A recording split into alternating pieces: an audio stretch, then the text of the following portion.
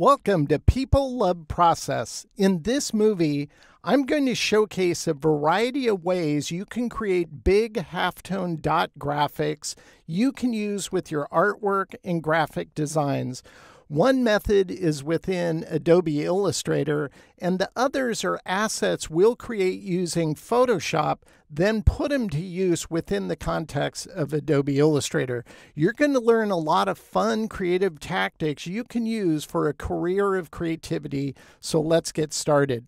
Now, before we jump into this, I want to make a distinction between what I call simulated halftone and true halftone. There is a difference. Simulated halftone is simulating the halftone look and feel, but if you look closely at it, it's just simulated. It's just circles that go from small to fat in order to create that illusion. This is just an effect applied to a vector object in Illustrator. If I select this and go to the appearance panel, you can see that it has a color halftone effect applied to it. If I turn that off, you can see all it is a regular gradient that goes from black to white. And once you place a color halftone effect on it, it'll turn it into this halftone looking image, but it's not a true halftone. What I mean by a true halftone is if you look at the example on the right, the exact same gradient, but it's been turned into a true halftone. A true halftone starts as dots, but then they start to morph into this rounded corner square, and then those metamorphosize from black into white shapes that then go back into a dot format. Now, a gradient isn't the best way to show why this aesthetic looks better as a true halftone than a simulated. So let's jump to a photograph and I'll demonstrate it. So here's a photograph of me, Grumpy Vaughn, and it's blurred. And I'll explain that when we move into Photoshop because it creates better halftones with a slight blur rather than a hard edge. This is a photograph of me, and if I select this and use Illustrator's method, which is to go up to Effect, we'll go down to Pixelate, and then we select Color Halftone. That will bring up these controls. Now, if you're using a color photograph, you can get some cool effects by adjusting these controls with a color photograph. Right now, this is just a grayscale image that I'm doing that for because we just want to keep it a simplified halftone. So experiment with this on your own with a color photograph, and I think you're going to like some of the results you can pull off. But just know this isn't vector art. This will still be raster after we apply the effect. Now, there's certain plugins, specific ones from astutegraphics.com that you can use within the context of Illustrator, and they'll create simulated halftones, but they'll also provide vector equivalents at the end of that process. So that's kind of cool, and you might want to check those out. But if we look at the controls in this pop-up menu, you have channel 1, 2, 3, and 4, and at the top, it labels them as screen angles, degrees. 45 degrees are shown on each of these.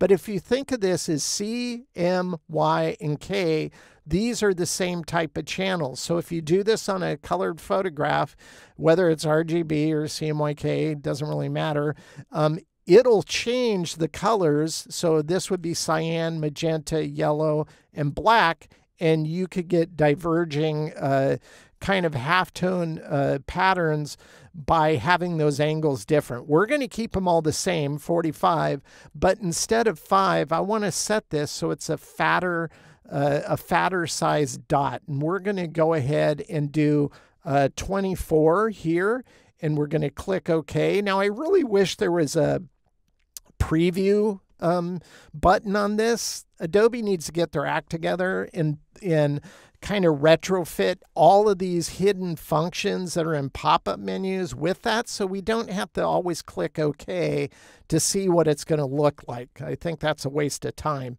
It's definitely not efficient, and they could improve the experience there. But you can see it creates a really cool simulated halftone. Now, I don't mind these. I just prefer authentic, true halftones better, and this looks pretty good. Now, this is a raster image. This isn't vector once again.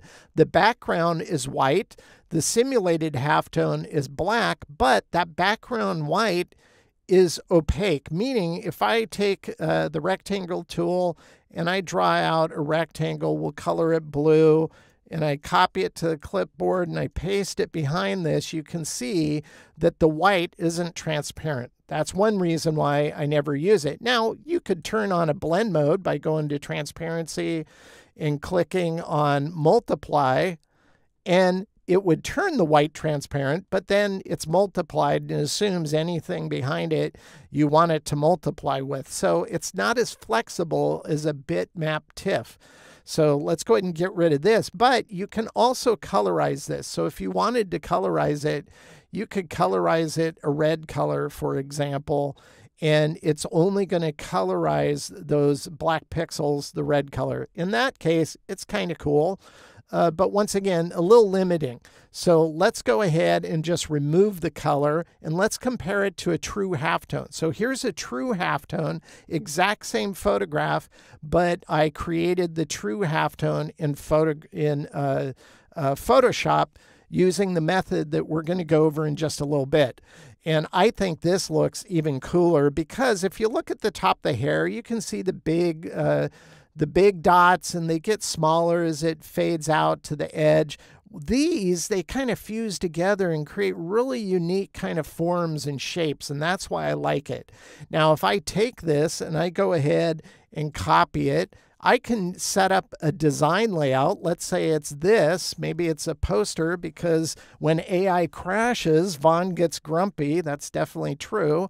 I paste this graphic. Notice the background of a bitmap tiff by default, even though it has no fill, no stroke, is transparent. That's the beauty of it. You can colorize it whatever color you want. And of course, you can also apply blend modes to it to get a really cool design. So this is the type of asset I want to show you how to create. I'm going to show you several different types. The common denominator between all of them is they're all bitmap tiffs, but there's different ways you can create it using dithers. You can use circular halftones. You can use kind of line conversion aesthetic, and I'm going to show you all of those, and then you can pick and choose as you create your own art, your own design, and figure out what method and style is going to work best for your context. So this is one simple example. So we're going to focus on something that's kind of gothic. This is the background we're going to use. This is the design I created. Now, if you think of those companies that will put on mystery dinners where you show up and the theme is there's been somebody murdered and you have to solve the murder mystery, and they also serve you dinner. This is kind of the same type of thing. It's called Raven House Gothic Tours. A friend of mine on the East Coast runs this, and they do the same kind of gothic themed ones. And this was created on their behalf for that. And what I want to do, though, is I want this to be on the background I showed you with the kind of haunted looking castle, but I want it to have a glow around it. So I'm going to select this vector, click into it. I don't need this inner detail on the type. I just want all the black that makes up the base of the type and the raven mark itself. And I'm going to copy that. Go ahead and leave now I can't remember the name of it. Leave that mode where you can click into shapes or groups, that is. We'll go to the glow effects, and I'm just going to paste it. Command F, that'll paste it in place. We'll color it blue. So why did I do this? Well, I'm going to make the asset I'm going to use to bring into Photoshop to create the glow. So on a shape like this, we just want to offset it to make the thickness around it. So we'll go ahead and select it. We'll go to Object, we'll go to Path, and we'll go to Offset 20 is what I want, so that works. Now make sure you have round turned on, because if you have mitering, especially on a font like this that has sharp serifs, these are going to just freak out. So it always works best to turn round on to contain it from doing that. And then we're going to click OK. Now the original artwork we used, we can just delete that now. This is all we want. If we turn on the logo above it, you can see it's just created a halo shape that we're going to turn into a halftone dot glow. So I just wanted to show you that. Now on the background itself, the background, this is 8.5 by 11 sheet of paper. It's for a promotion. So that's the document size. Even though I hide that when I record my videos to make them look cleaner, it is 8.5 by 11 on its side. So once you know what your document size is, I'll just create two shapes like this. Now, this tactic, this methodology goes back to the early 1990s. I was working in a small little design studio in Oregon, and a friend of mine, Dave, he was working with me, and I'm sorry, John, not Dave. I know too many Johns, too many Daves, so I get them mixed up all the time. My friend John was working with me, and he did a lot of our production. He was really smart at that. And this is Photoshop in its very early stages. I want to say it didn't have layers. I know I used it when it didn't have layers, but I think it had a minimal amount of layers you could have. And so we were doing a t-shirt design. I wanted to glow around it, but I wanted that glow to be halftone. And me and him figured this out together. So this is one trick we did. We wanted to keep it in register, and because I'm creating on a document that's 8.5 by 11 horizontal, I'll create these throwaway shapes like this, and I'll line it to the top left corner, to the left and top there, and then the bottom right corner to the right, and the bottom here. These aren't going to stay blue. We'll color these in RGB black like this. And now all I'm going to do is copy this to the clipboard, Command-C. Now that it's copied to the clipboard, we're going to switch over to Photoshop, and I'll show you how to create halftone assets and all the other assets as well. So let's switch over to Photoshop. We have a document size set up in Photoshop, the same size as our AI document, 8.5 by 11 horizontal. And all we want to do is paste it. So Command-V. And it doesn't matter if it's Smart Object or Pixels. Pixels is going to be fine. We'll click OK. And because we use those bounding boxes, it registers it exactly where we need. And you can see up here, it's 100%. We'll commit to that. I'll use the selection tool just to select these elements that we don't need, which are the corner. And this is what we want. I have an FPO here so we can check out our graphic as we create it, but ultimately that won't even be part of it. With this layer selected now, all we're going to do is we're going to first Gaussian blur it. So I'm going to go up here to Filter, Blur. We'll go to Gaussian blur. It's defaulting to last time I used it, which is 15. I want this to be quite a bit more. Something like that, maybe more. Let's go 60. Click OK. And then this is why I have the FPO, and I think that's going to look good. So we're going to go with that. So I blurred it 60 pixels. And now we want to go ahead and create the halftone effect. And so what I want to do is go up here to Image Mode. We're going to switch to grayscale. Right now we're in RGB. And I always create it in RGB first, because if you copy out of Illustrator using regular black, it won't be dark black. It'll come off as dark gray, and that's going to screw up the halftone. So always use RGB black, then convert to grayscale. And that's what we're going to do here. You want to flatten it. Make sure you have your source PSD file saved. So if you flatten it, you can always go back to what you had prior. Then we'll go back to image, back to mode. Now we're going to select bitmap. And when this window comes up, it's going to show you the input resolution that you're working, which is 400. That's fine. We'll keep that same resolution. That's not always the case based off of the type of image you're creating. You want to have halftone screen selected. By default, it's probably going to be on 50% threshold. You don't want that. You want to select halftone screen and click OK. Now this will bring up the halftone controls. So a halftone will have a line screen to it. This is a tiny line screen. This would make the dots really big and probably not that great. We're going to try one first. We'll try, I don't know, let's say 28. So 28 halftone dots per inch or lines per inch. And we want to keep the angle 45. That's fine. And we want round. You can do diamond, ellipse, linear, square, and cross to get the same kind of look, but just use different shapes to create it. And we will go over the line one because that's really cool in a certain context. So let's go ahead and commit to this, see what it looks like. Again, this is where they should have a preview. I shouldn't have to click OK in order to see something, but we'll do it. And this is what you're going to get. Now, if I zoom in on this, you can see it creates that halftone, but that's a bit too fine, I think. I think we want to get it a little beefier. So this is where I'll just go Command Z. It will take me back to the stage where I'm at grayscale. So I'll go back to a bitmap.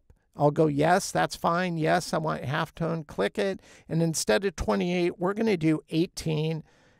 And we're going to click on it, and I think that's going to work great for our halftone. So all I have to do now is I have to go save as or save, doesn't matter. Click desktop, and we'll save it, and we'll name it, for lack of a better term, Glow.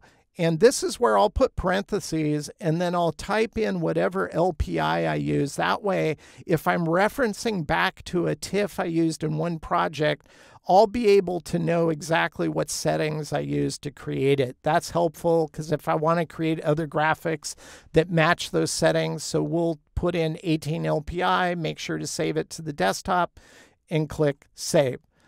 I'm on a Mac, so I'm going to click None and Macintosh. You might want to choose others if you're on a PC and click OK. And I'll show you how we use that in just a little bit. Let's switch to another one. This is the one I showed you. Once again, the PSD is in the exercise files. This just started off as a iPhone photograph, and you might be going, you take much of those pictures, Vaughn? Well, actually, I got an email from my art rep, and we had quoted a project for a well-known brand. If I said it, you'd know exactly what brand it is a food brand. And they wanted to create a mascot character outfit that somebody could put on and wear at events. And we were asked to quote on doing concept sketches of what it could look like. Well, we provided them a great quote, but they decided to keep it in-house, which is never fun to hear. And then my rep saw what they came up with on LinkedIn and sent me an image and link to it. And my only response was this photograph just to make him laugh, and anyway, that's where it came from. So this is how I got to this point. Once I have this, I'll go to image mode, grayscale again. It'll ask you if you want to flatten. Just make sure you have your original PSD saved, in which case you can just click flatten. We'll go back to image, back to mode. We'll go to bitmap, and this is where we'll make some decisions on what resolution we want to do for this. Now, on this one specifically, I think we want to go ahead and keep this at least 400. You can see it's a little higher on my input, but that's fine. And by the way, when you're doing this, you could put in 600 if you wanted. And you're going, wait a minute, you're up-resing it. It doesn't matter. Trust me, it doesn't matter. But in this case, we're going to keep it 400. This is where experimentation comes in because I've been doing this for well over 20 years now, creating graphics. I did this a lot at Upper Deck to use in baseball card designs, and we want to keep the halftone screen selected. We'll click OK. But here, instead of 18, we're going to do 10. So that means it's going to be a bigger dot. The smaller the number, the bigger the dot. The higher the number, the finer the dot. And now if I click OK, and that's what you saw me use inside of Illustrator, that's exactly how I created it. This is actually the source file, the PSD that you can access in the exercise files. Let me show you another one, because we're going to put this to use too. And this is a different kind of bitmap tiff. This is what's called a dither. And this one I derived from a stock photo from Adobe stock of lightning. As you can see here, I blew it out in black and white, grayscale, just so I could isolate the glow, some of the glow, and the lightning bolts themselves. And then I inversed it, because this is what we want to turn into a dither. So I'm going to go to Image, Mode. Right now it's grayscale. We'll switch to Bitmap. It'll say, do you want to flatten it? That's fine. And this is where we'll go ahead and input the same resolution we used, which is 300. And instead of halftone, we want to select dither. Now, if I put in 300, I should point this out, it'd be way too fine. That means there would be 300 dithered dots, not dots really, squares, pixels, per inch. And that's way, way, way too fine. Now, you might have to experiment back and forth a few times to find the perfect setting. And once again, it would be nice if you could have a preview on this window, because then you wouldn't have to do that. You could do it all within this window.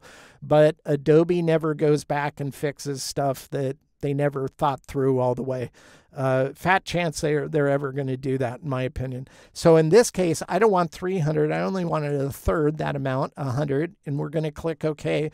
This is what you're going to end up with. It's just a dither of that photo. So it keeps that glow, but the glow is turned into simply black and white pixels. And you're going, well, that's kind of stair-steppy, kind of pixelated looking. Well, keep in mind, this is 500% larger than the size we're going to use it. So that means if you look at it at 100%, that looks great and it's going to work great. Now, here's the crazy part about dithers. Super lightweight. If we go to image and we go to image size, look at the size, 122.1K. That's like next to not, there's text files that are bigger than that. And that's the beauty of it. That's why it works great for using in specifically a screen print context. But in this case, we're using it for print, and it's going to work well, and you're going to see that in just a little bit. Let's go to another one. This is Incognito Man. This is just a photograph from an old photo I found from the 50s. Some guy standing outside of his barn, I think it was, or whatever. And I just thought he looked cool. And so I used it in context of an audiobook cover design I did. And this is what we're going to convert. So the kind of conversion we're going to do here, we'll go back. We're going to go to Bitmap again. And we want the input resolution to match our output. So we'll punch in 600. And for method, we want halftone, but we're not going to use dots. So we'll click OK. It'll bring up this window. This is where we're going to go ahead and use the line per inch. We'll use 10. And here, instead of 45 degrees that way, we're going to go minus 45 degrees. And on shape, instead of round, we're going to go to line. So if you think of the old AT&T logo, well, not old, it's still kind of this way. It's just 3D now. When I was in art school, AT&T rebranded, and when it came out, it was a line conversion type mark of what at the time I called it the Death Star. It still kind of looks like the Death Star. It's just all 3D modeled now. I don't like it as much as the old one. Now, that's kind of the aesthetic you're going to get here. If I click OK, once again, it'd be nice if there's a preview, but we'll click OK. This is what you're going to get. Is that not cool looking? And keep in mind, this is going to be a bitmap, but you could image trace it. Now, if you want to create this and have it vector, Once again, go look at astutegraphics.com plugins because they have a plugin that will do this and create vector art from it. So it's kind of cool. So we're going to showcase this in context coming up. And the last one I want to show you is you can create your asset much like the halftone perimeter we're creating for the Raven House Gothic. But in this case, I wanted something that was more of a unique burst type shape. And this was easy to create in Illustrator. I bring it into Photoshop. And all I want to do with this now is I want to go ahead and blow it out and make it look cool. So the first thing we're going to do is we're going to go ahead and go to Filter. We're going to go ahead to go Blur, Gaussian Blur. And just so it's not a perfect, crisp, sharp edge image, because that doesn't make for great halftone. Halftone needs kind of mid-tone values to create that halftone and how it morphs into different shapes. So we're going to just put 15 pixels here to diffuse that edge like that. So it's imperfect now. Then we're going to use a different kind of blur, and this is where experimentation comes in, because over the years I've realized doing certain things really looks kind of cool. We're going to use a radial blur. I don't know if you've ever used this. Motion blur is good too for certain things. Like we could have gone into that line conversion and we could bring it back into grayscale, and we could use a motion blur on that and even halftone it after we converted it. So a lot of things you can do, so experiment. But we're going to use radial blur. And if you're not familiar with radial blur, well, this will do it from the center out. So right now, this allows you to control the positioning of where you want it. This isn't ideal because this represents your document. Well, my document's more of a kind of a stubby rectangle than it is a perfect square, but this represents the middle of where my visual space is. But if I look at this center of this graphic is kind of off center from the document. So I'll want to move this over right about there like that. We'll use best as the quality. Why would you do anything less than that? Zoom is what we want, and 55 is the amount. And if you look at these lines, you can go shorter like this, or you can go all the way up. I think that's too much. We want to go to about 55, I think would work like that. And now we're going to click OK. Now, once again, I wish there was a preview on this. Now, this has been in Photoshop for a long time. And I remember back in the day, if you click this and you waited, you were waiting a long time back in the day, back in the 90s. I'm on an M1 iMac, so hopefully this will go pretty quick. We'll go ahead and click OK. So based off of whatever machine and processor it has, and there you go. So that didn't take too long at all. A lot faster than early to mid 1990s, let's put it that way. We're going to go back up to image. We're going to go to mode. We're going to go to grayscale, back to image mode and bitmap. And the input is fine. We'll use halftone again. So we'll click on that. We're going to make sure this is just regular 45. I want this to be round. And on the halftone for this, I think, I'm not sure what we're going to do. We'll try. Let's just try 10, what we used last time. See what that looks like. Wow, that, I think it needs to be a little bigger. So let's go Command Z and go back and do bitmap again. Click OK. I think just a little bigger. We'll go 8. There we go. So that's going to work great. So now we're going to switch back over to Illustrator, and then I'll walk you through how we use the halftone glow we created for Raven House and how I put those other halftones and bitmap types to work in our design. Let's go ahead and go Command and switch back to Illustrator now. This is what we had copied out of Illustrator. We don't need any of this, so we can just delete it. This is where we'll go ahead and place. So I have an F key set up to place. If you don't, just go to File, Place. Notice I have F10. That way I never have to go there. I just hit F10, select what we saved to the desktop, Click place, make sure you're on the right layer, and go ahead and place it. We'll align it with our artboard, use the alignment palette like that, just so you can see it. I'll color it. Once again, it's a bitmap, so the white is transparent by default. So if I turn on the background, that's what we get. We don't want it blue. Blue's not bad, but I think we want this white like that. That looks pretty good. So that's the glow to make that pop off the background. Now, the other thing is the dithered lightning. Let's turn these on. Here's those dithers placed into Illustrator. Once again, these are whatever's white in a bitmap tiff is transparent. So if we color these blue, just so you can see it while I'm moving it over, we'll position this so you can see how that looks. We'll go ahead and color that back white. We'll do this one. We'll color that so we can see it as we bring it over here like that. And we can color that white as well. And I think that looks pretty cool.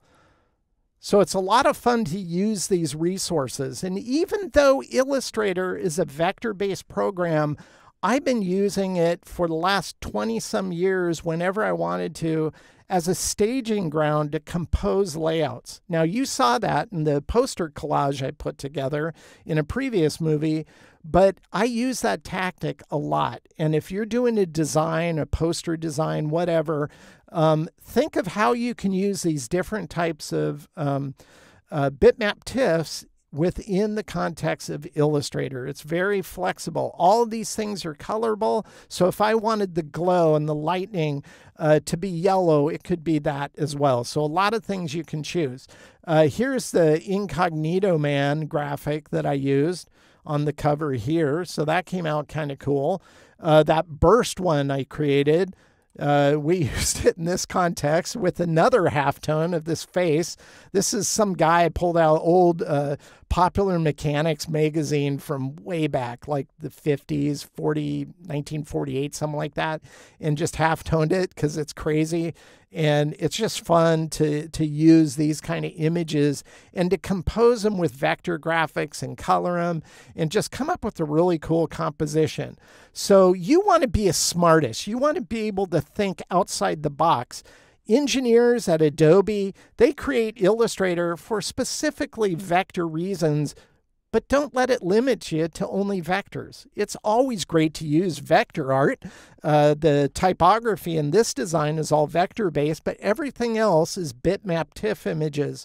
And that includes Einstein's head. And by the way, I should point out that whether it's this or this design or this one, all three of the source files on these are included in the exercise files as well, including the layered PSD of Einstein, how I isolated his head and turned him into a bitmap halftone tiff that I can use in context of this design. Also, the Rosen-Einstein bridge, the wormhole diagram, these are all bitmap tiffs. The E equals MC squared and the relativity kind of equations I found on old photography on chalkboards and just kind of inversed it in Photoshop and turned those into bitmap tiffs. So it's a lot of fun you can do. And obviously his theory of relativity and his, can't remember the other theory, is the main equation that's over the smartest type. So a lot of these things you can turn around and figure out how you can use them within your design. Now, the first time I ever tried creating a halftone was literally around 1992, and I believe it was in the context of a t-shirt. I think that's what it was. And I've been using the same general methodology ever since. As the saying goes, if something isn't broken, don't try to fix it. So whether it's a halftone, a techno kind of vibe, line conversion, or a dither, all of them work great for print collateral, posters, screen printing, etc. So experiment with these methods and you'll discover other ways to use them as well. If you like this movie, I'd appreciate you sharing a link to my YouTube channel with someone you think would enjoy this content. That would help me a lot. And those who have become members and are supporting this channel monthly, I really appreciate it. And you deserve all the perks that you were given and a whole lot more. So thank you for watching People Love Process. And as always, I hope this content helps you to improve your own creative process.